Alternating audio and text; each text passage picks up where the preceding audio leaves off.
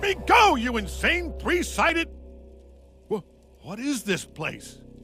We'll meet again.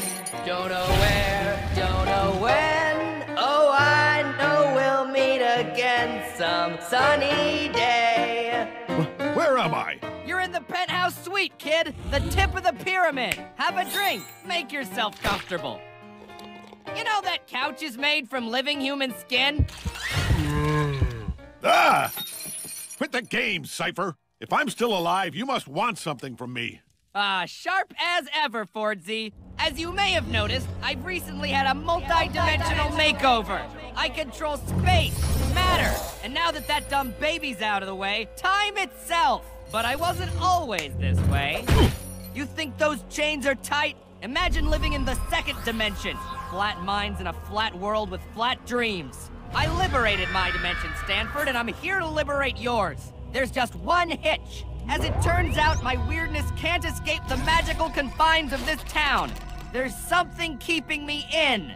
Incredible. Gravity Falls' natural law of weirdness magnetism. I studied this years ago. And did you find a way to undo it? Of course. There's a simple equation that could collapse the barrier. But I'd never tell you.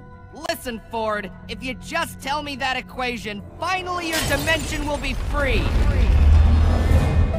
Anything will be possible.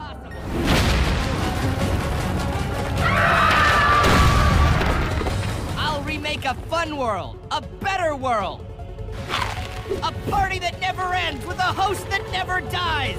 No more restrictions, no more laws.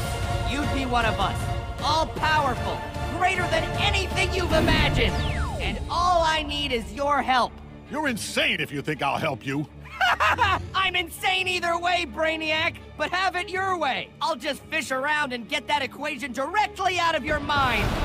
Not so fast. You know the rules, Bill. You may be able to haunt my dreams, but you can't enter my mind unless I shake your hand and let you in. You're making this so much harder than it needs to be. Everyone has a weakness, tough guy. I'll make you talk. It's only a matter of time.